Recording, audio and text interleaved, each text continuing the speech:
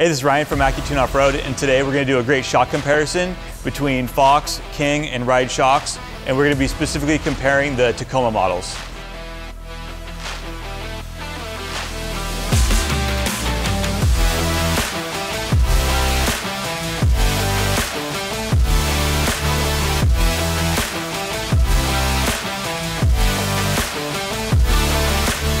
So on this shock comparison, we're going to focus on the fitment, so how they fit on the vehicle, what options are available for that, how they function, so that's ride quality and tunability, and we're going to also talk about durability and how long they're going to last for you. In the front, it's really important that your coilovers have the right spring rate on them. While they are height adjustable, you can exceed the limits of the spring either way, whether your vehicle's too light because it's two-wheel drive or a stripped down model, or by being too heavy because you've added a lot of accessories. Fox only has one spring available. If you need different springs, they are available. We will install different springs and we'll tune the shocks to work with those springs, but there's an additional charge for that.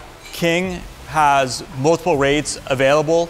The internal valving is the same on all rates, and we are able to tune those to match the rate, and we're also able to take shocks that are off the shelf and change the rate, and sometimes there's some additional charge for that. And then Ride Shocks offers 3 different front spring options that already come with the valving to match those springs. So when it comes to fitment, it really matters the lengths of the shocks to make sure that you get adequate amounts of up travel and down travel. If your shock's too long, you won't have enough up travel. If your shock's too short, you may not have enough droop. When it comes to the front length, all 3 have a great compressed length. The Ride shocks and the Kings both have a little bit longer extended length, which can help with some extra droop and help achieve a little bit extra ride height. When it comes to rear options, Fox and King both offer 2 different lengths.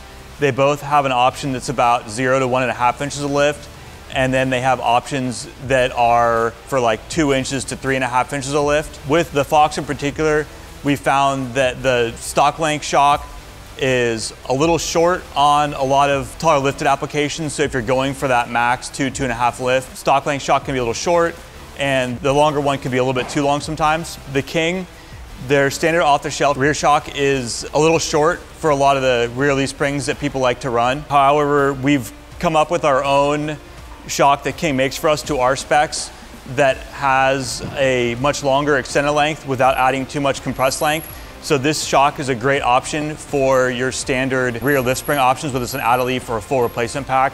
This King shock from AccuTune really has the right lengths. And then Ride Shocks only offers 1 rear length. It is about 1.5 inches to 3.5, and that length is perfect for add-a-leafs and full leaf replacement packs. Now we're going to talk a little bit about tunability and ride quality and how these shocks do so well, and some of the differences between them when it comes to that. So when it comes to ride quality and tunability, the main piston here is one of the critical features, and the basic summary of how it works is that oil is able to flow through these holes, and then there are valve shims on each side that have to bend out of the way.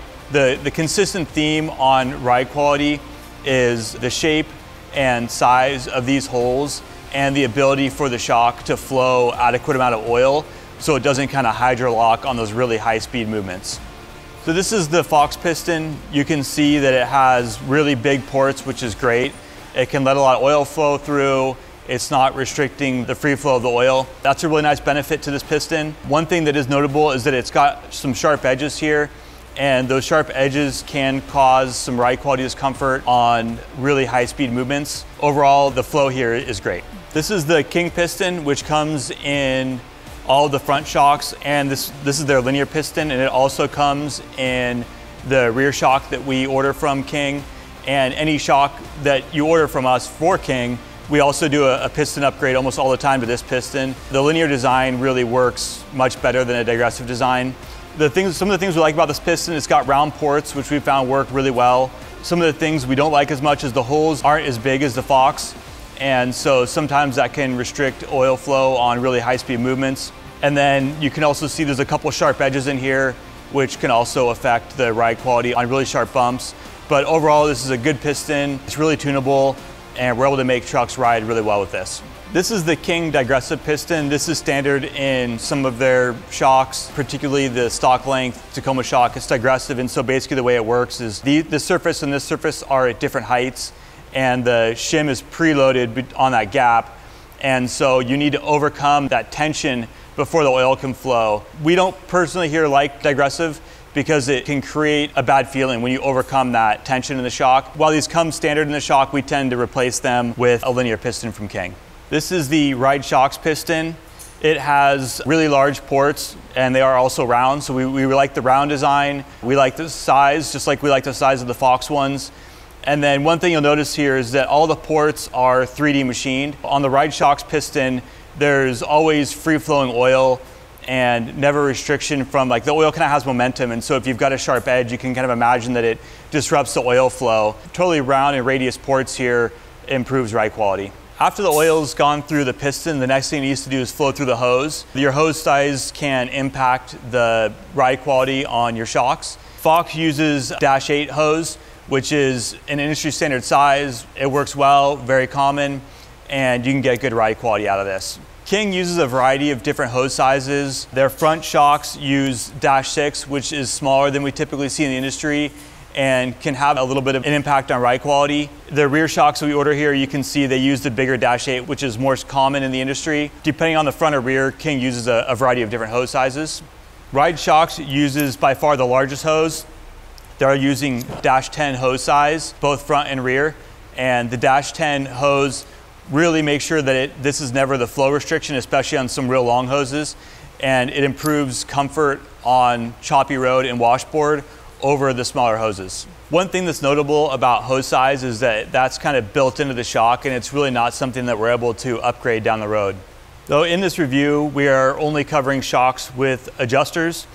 And the reason that we're focusing on that is that we found that a lot of our customers really like having the adjustability. The low speed adjustment gives you the ability to compensate for added weight or improve G-out performance if you're going for speed. And then a high-speed adjustment lets you tune for whoops and speed bumps and like high-speed shaft movements. Our customers have seen a lot of value in this and ability to adjust their shocks for added weight or increased performance off-road. This is the Fox dual speed compression adjuster, and DSC stands for dual speed compression, which is the low speed knob here on the top and the high speed knob here down below.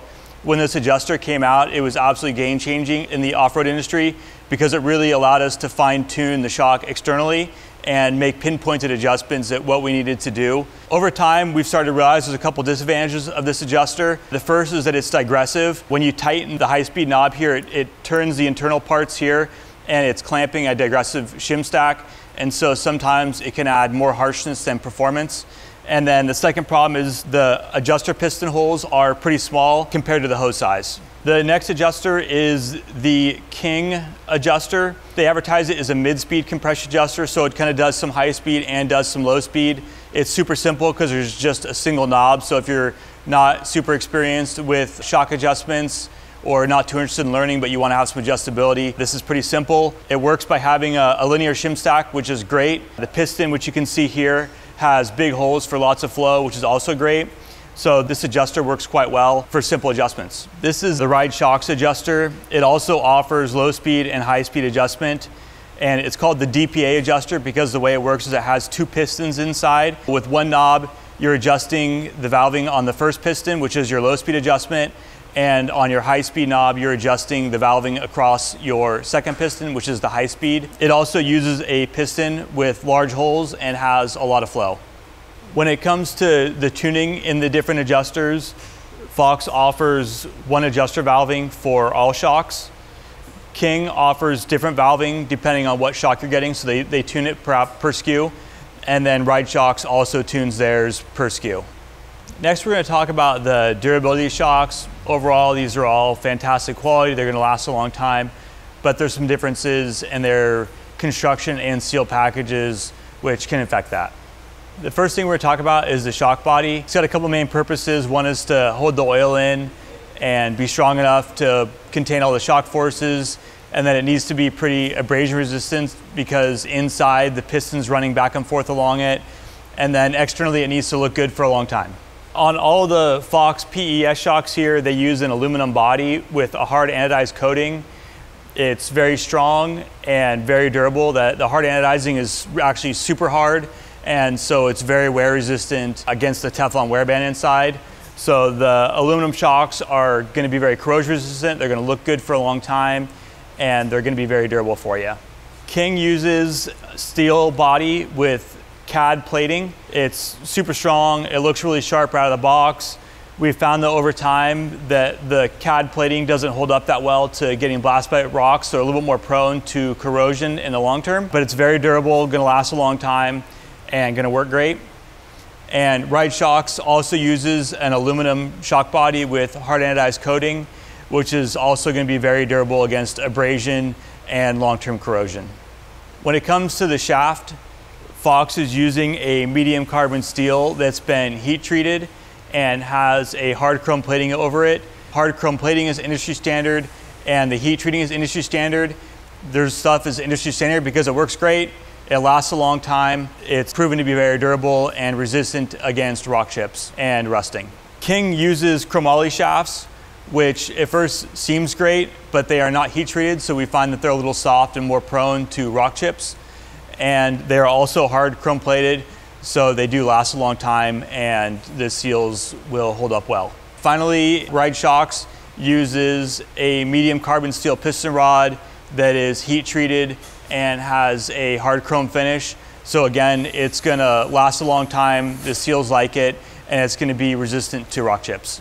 So seals inside the shock have two main purposes. The first is just to keep the dirt out. If the dirt gets in, you're gonna have problems with the main sealing and you're gonna have problems with long-term durability. And then their second purpose is to seal long-term across a range of temperatures and pressures. First up, we have Fox. Fox has a heavy-duty wiper that's the primary element that they use on all PES shocks to keep dirt out.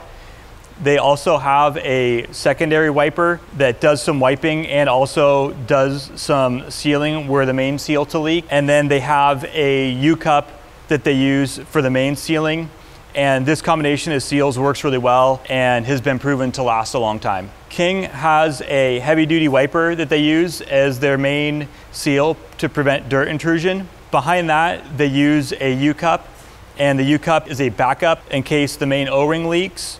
And their main pressure seal on the shaft is an O-ring. O-rings are great in racing, but sometimes don't do well on OEM applications that see colder temperatures and they can tend to weep a little bit. So they've got that U-cup there to kind of help catch that. Ride Shocks uses a separate seal package front and rear. In the front, it starts with a heavy-duty wiper to keep the dirt out. Then they have a secondary wiper, and the secondary wiper helps keep any dirt that made it past the first one, so like little dust, helps keep that out. And then their last seal is a U-cup to keep the pressure in. And so this seal package has been proven to work quite well. In the rear, Ride Shocks uses a different seal package than the front. In the rear, they've got, first is a boot to prevent any dirt from getting to the shaft at all. This has been successful, and we do offer boot upgrades for Fox and King if you're really going for ultimate durability. Inside, they have a heavy-duty wiper and then a U-cup. All these seal packages have been proven to be durable over the long term and to survive lots of use, whether it's cold temperature, hot temperature, and many thousands of miles. That's part of what makes these shocks so great. And so we don't find that there's a huge difference in sealing between these. So now we're going to talk about the shock oil. And the first goal of the shock oil is to provide internal lubrication. We've got parts moving really quickly, rubbing against each other, and the oil plays a big part in how well they're lubricated. The next thing is that it needs to be able to do that across a wide temperature range. And the temperature range both influences its ability to lubricate and its ability to resist shock fade. Oil that has what we call a viscosity index is more prone to fading. Your shock gets softer as it gets hotter. That has a low viscosity index. And then the last thing is cavitation. And cavitation is basically the shock oil boiling. And we start to think, okay, there's these really high temperatures where that could happen, but that assumes that there's some pressure applied. And depending on how your shock is designed, not all shocks always have positive pressure inside of them. This is kind of starts to get really technical, but it's kind of why those radius ports start to matter. It matters why some of the adjuster designs matter.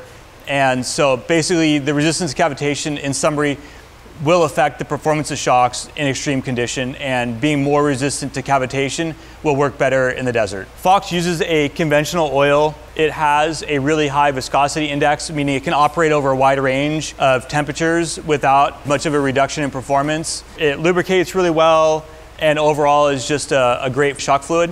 King uses a more conventional hydraulic oil. It lubricates really well, but it can tend to fade more than the Fox oil does. The viscosity index just isn't as high, and so you get more prone to shock fade at higher temps, but it does have good resistance to cavitation. Finally, Ride Shocks uses a fully synthetic fluid oil made specifically for shocks. It has an extremely high viscosity index, similar to the Fox. It also lubricates very well, and it has the highest resistance to cavitation or boiling of any of the three.